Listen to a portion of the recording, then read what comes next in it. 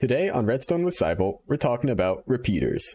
Last time we looked at how redstone dust powers blocks with soft power, activating components and toggling torches, but not activating dust. Repeaters, however, provide hard power to blocks, doing all three.